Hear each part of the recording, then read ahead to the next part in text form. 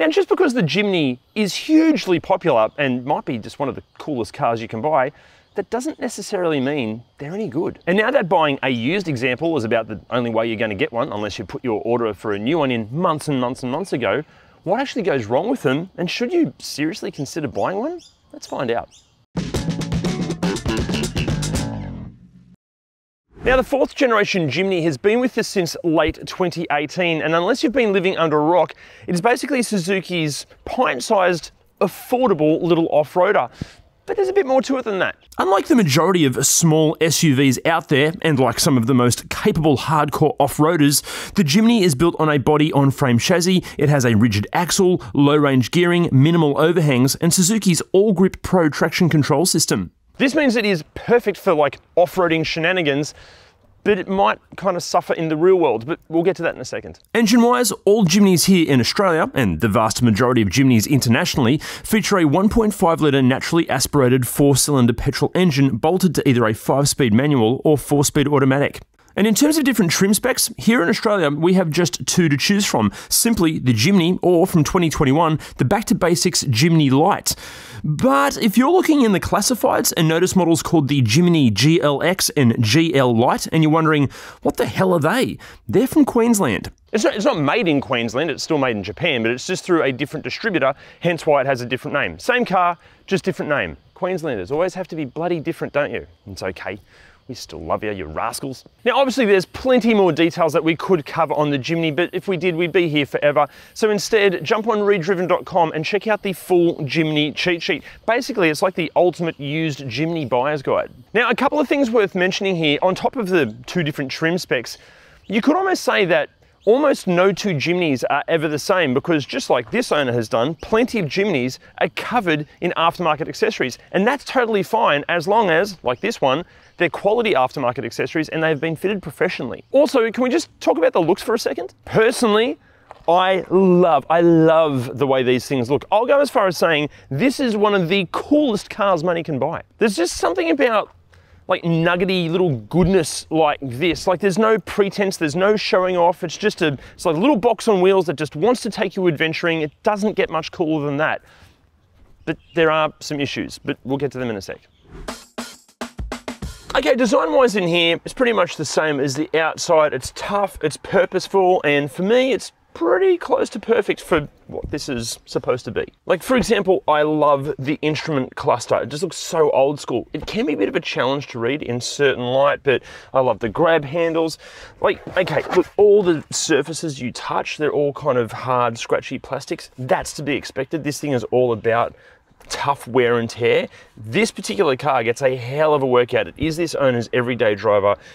Pretty much every weekend it's going off-road, doing some kind of crazy adventure, but it's wearing pretty well. Actually, you know what? When we were researching this video, we obviously read reviews from other journalists and whatnot, and some of the journalists were complaining that this all feels a bit too, you know, the plastics are a bit hard and whatnot. Honestly, complaining about that sort of stuff in the interior of a Jimny, it's like complaining that the sole of a hiking boot has too much rubber on it. You dickheads, like what are you expecting? Alcantara and a Jimny? Of course it feels like this. This is what it's supposed to feel like. Dickheads. Also, sorry to harp on about this, but you gotta remember, this was a vehicle that was designed to be under $30,000 when brand spanking new. Again, are you expecting like a leather-lined interior? Idiots. Like, I even love just the way all the buttons feel. Like, everything feels exactly as it should. Now, as far as the seats go, look, some people have complained about the seating comfort in these. I'm exactly 5 centimeters taller than brilliant English comedian Jimny Carr, and I find this totally comfortable. I'm not sure what people are on about. Like, again, it's not a luxury car, but for what it is, comfort's fine. Although, one thing that does annoy me, and look, I know I sound like a broken record on this, but the lack of buttons in the infotainment system. Yes, there are buttons on the steering wheel, they're great, but just sliders and buttons when you're bobbling around all over the bush and even like just driving around town, trying to like aim at the screen, just annoying. Give me some buttons. Now, in terms of practicality, this particular Jimny is like a full catalog of practicality aftermarket parts, because standard, this doesn't exist. Standard, you've got 2 cup holders here and another little storage bin here. But how cool is this thing? It just goes in here, so you've got an armrest. Also, it comes with USBs. Obviously, this owner hasn't wired them in yet, but they're there if you want to. Then under the handbrake, you've got This little Velcro thing, cup holder, more storage area there. Standard, you obviously have a spot for your phone down here with a couple of charging ports. Pretty small little glove box there. The door bins are really only for things that have 2 dimensions. And then around the center console, he's also put these little, let's call them little saddlebags. Oh, and there's sunglasses. What does he wear? He wears Ray-Bans. Well done. And I think that's it up the front for practicality. Yeah, good. Now in the back seat of the Jimny, as you can see, this owner has removed the back seats and replaced it with storage.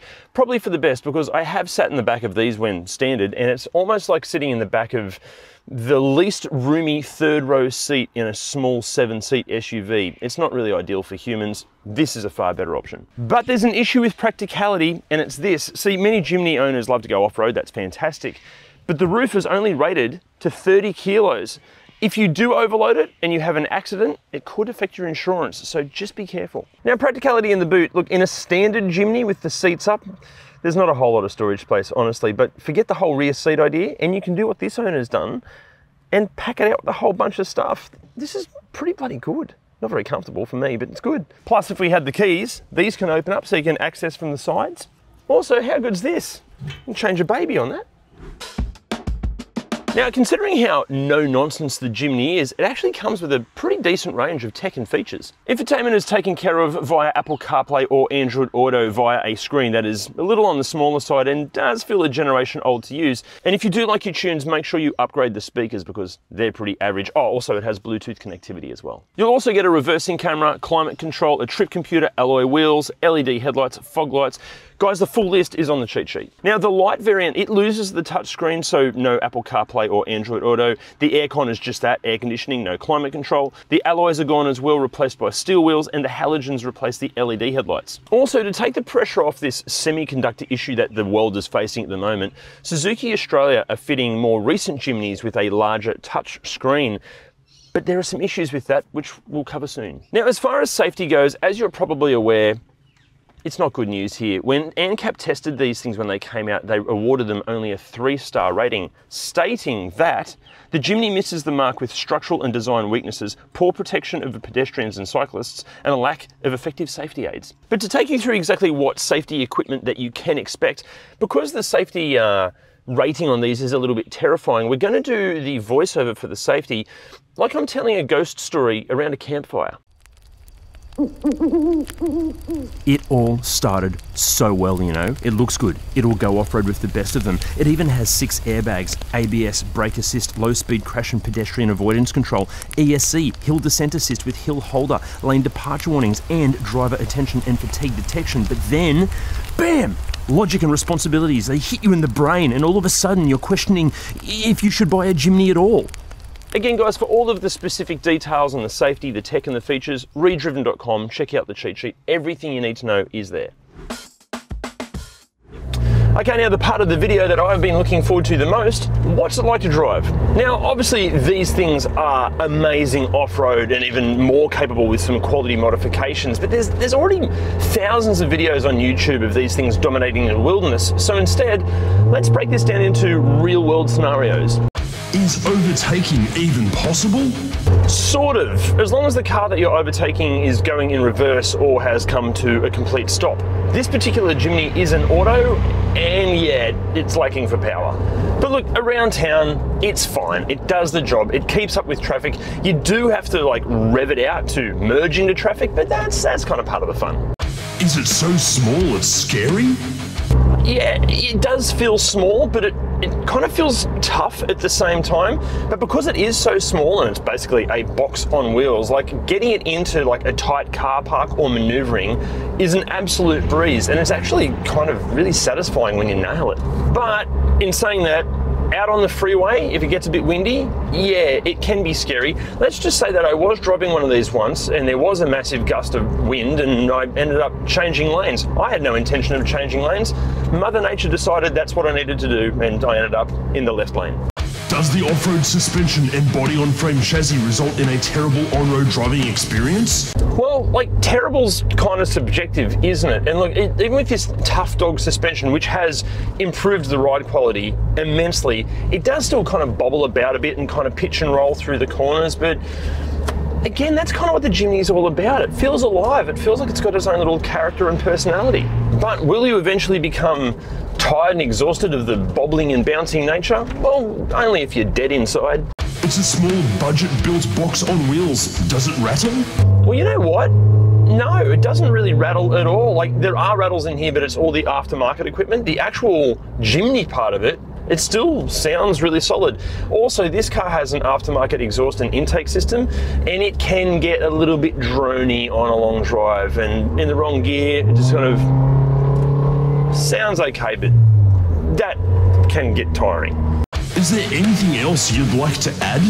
Yes, there is. There are very few other cars out there that draw this amount of positive attention. Everywhere you go, people smile, people give you the thumbs up. It just exudes such love and positivity. Look, overall, don't think of the Jimny as like a normal car. It kind of becomes like a best friend. And like all best friends, they're rarely perfect, but you want to hang out with them anyway, and that's the Jimny. Like, even when you go for a drive by yourself, you're not actually going to be alone. You're going to be inside one of your best friends. Wait, that doesn't sound right. Like, what I mean is, it's like having a friend with benefits. Wait, no, that's not right either. Okay, so how much do these things cost?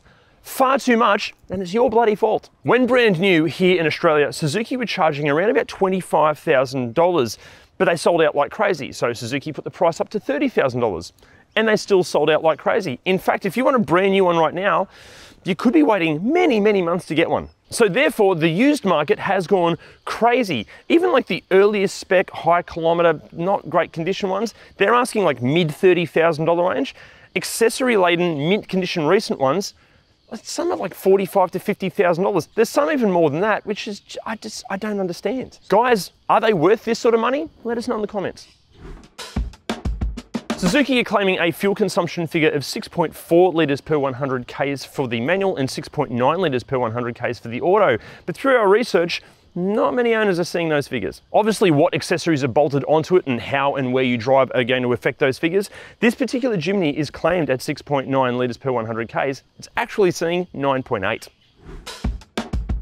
Now, before we get into what goes wrong with these, a massive shout out to Jimmy for lending us his awesome little Jimny. Guys, check out his Instagram, check out his YouTube, all the links are down there somewhere. Also, a massive thank you to everybody in the Jimny community that helped us with the research for this video. You guys, legends. Okay, so what goes wrong with the Jimny? Starting with the exterior, pretty good news. We couldn't find any like common problems with the exterior of the Jimny. The only problems that we could find were basically down to aftermarket equipment not being fitted correctly, or it's just dodgy equipment.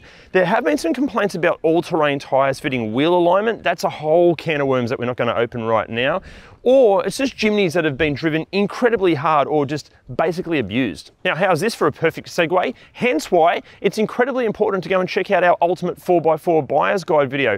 Please watch that, guys, because it could save you thousands of dollars when you're buying your next off-roader. Okay, inside, there are a couple of problems. Firstly, problems with the infotainment systems.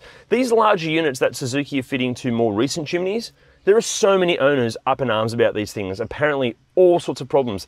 Even on the earlier models, like these ones, the Apple CarPlay and the Android Auto are having issues. The screens can like just show a blue screen or black out completely. And there's a heap of problems with Bluetooth connectivity as well. Also, many owners are quite critical of Suzuki, or more specifically, Suzuki dealerships for not coming up with a worthy solution. So if you are in the market for one of these, just make sure that the infotainment system works. Also, and granted, this is far more sporadic, we wouldn't call it common as such, there are a few reports of just like little electronic gremlins here and there, like switches not working, minor problems. It's more of an annoyance than a major problem. Now guys, before we get into mechanically what can go wrong with the Jimny, look, if you haven't done this already and you're enjoying our content, can you please hit those like, subscribe and bell buttons, especially the subscribe one. It just helps us make more of this content for you. Now mechanically, what goes wrong with the Jimny? I can't tell you because I'm not a qualified mechanic. Jim is. The K15B, that's the 1.5 litre four-cylinder petrol, they are actually proving to be very reliable, which is fairly typical for any engine built by Suzuki. There are a few complaints about excessive oil consumption.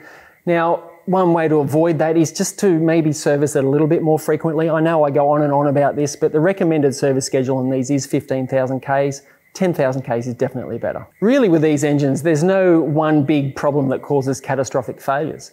And out of the ones we've seen in the workshop for servicing, we actually have never had to refer anything back to the dealership for a warranty repair. There are some reports of driveline and transmission complications, and especially with the transfer case. There's been a few instances where the transfer case has had to be completely renewed under warranty, and there's been a few times where it has not been covered by warranty. Now that's got more to do with what the owner has been doing with the car. And in a car like this, there is always the grey area about how it's been designed and what it's been designed for and what it's actually being used for and the way it's being done. What I mean there is it's safe to say that if you do a whole lot of off-roading and go through a whole bunch of creeks and there's water in your diff oil or your transmission oil and you have a catastrophic failure because of that, chances are that is not going to be covered by warranty. And a pro tip, if you're doing that sort of thing, just change your driveline oils afterwards. And speaking of things that are not covered by warranty, it's the same with lift kits and big wheels and tyres. That stuff does put more strain on the driveline and will absolutely void your warranty. Look, a lot of them out there are heavily modified, and you actually need those modifications for extreme off-road grocery getting. So if you're looking at one, just make sure the mods are done right and keep in mind that just about any mod can void your warranty. Look, overall, if they are maintained properly and driven with a bit of mechanical sympathy, they are a tough little nugget. But it is important to get a pre-purchase inspection and also go and have a look at our ultimate four-wheel drive buyer's guide. Okay, so should you buy one? No, because you're making it harder for me to buy one. Seriously though, there are very few legitimate reasons why you should buy a Jimny. They aren't all that safe. Almost every other small SUV blows them out of the water for driving refinement on road. They're not all that practical. The interior is utilitarian at best. They're underpowered, and they can be terrifying if it gets windy. Okay, sure, they're awesome off-road and they're an absolute breeze to park, but the Jimny's skill set is extremely limited. But you know what? None of that matters, because no matter how flawed or illogical a Jimny is, of course, yes, you should buy one. In a world drowning in sensible and mostly boring SUVs, the Jimny is a bit like a stand-up comedian in a conference full of taxation accountants, and it reminds you just how fun cars can be. Actually, you know what? If anyone from Suzuki is watching this, I genuinely want a 5-door Jimny almost more than anything in my life. So can I please have one? Now guys, we need to know what you think. Are these overrated? Would you buy one? What do you think? Let us know in the comments. See you next time. Here in Australia, and they've sold out like crazy. So Subaru, this is the new Subaru Jimny. Here we go. Really, with these engines, there's no one big... Fucking brain was buffering or something. Jesus. It is important to make sure that those mods are done properly. And if you're looking at one, make sure the mods are done properly, because you need to make sure the mods are done properly. Just make sure those mods are done properly, and keep in mind that any mods bloody hell.